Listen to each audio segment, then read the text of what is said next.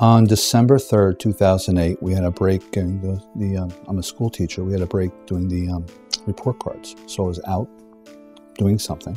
I got out of my car and a white object came by my car very quickly. It hit my car door, which was open. I'm now standing in the street. The car door went this way and knocked me back into my car. The white object was a transit bus. After getting hit by the bus, it seemed to move something. I was off angle. I was not quite straight. And 5 cervical and 3 lumbar parts of my body, discs, whatever you want to call them, moved a little bit and created a lot of pain. Stairs were a challenge the first year. We took them slowly, that's all. It wasn't a major problem. Actually, when it got bad, I slipped down the stairs on the couch with a board for the first few months. I couldn't pick up my grandbabies. My nieces and nephews had got born. I couldn't pick them up. It bothered me. And now I got 2 new ones.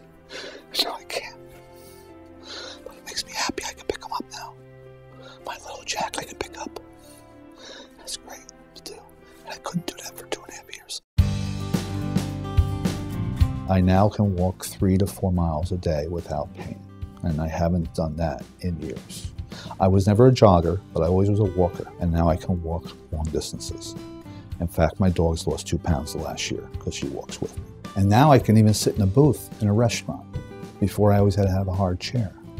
Now I don't have to pick just a hard chair. The tables, I can pick the booths also.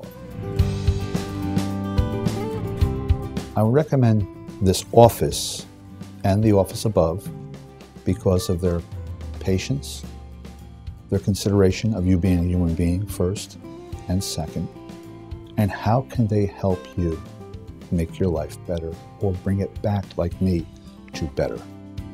And they can do it with their passion and their knowledge.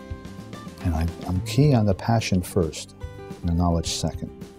If you don't feel comfortable in some place, doesn't matter how smart you are, you can't do it. And I feel comfortable here immediately.